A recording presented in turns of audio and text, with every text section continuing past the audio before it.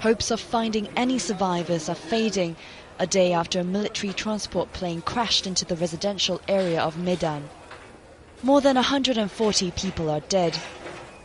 Officials say the Hercules crashed 2 minutes after takeoff, carrying 122 people. Reports say the pilot had asked to return to the base because of technical problems. The plane's been in service for 50 years. Indonesia's had 10 fatal crashes that involved military or police aircraft over the last decade, but the June 30th accident could be the deadliest yet. The president has ordered an investigation into the cause of the accident and a review into the country's aging Air Force fleet.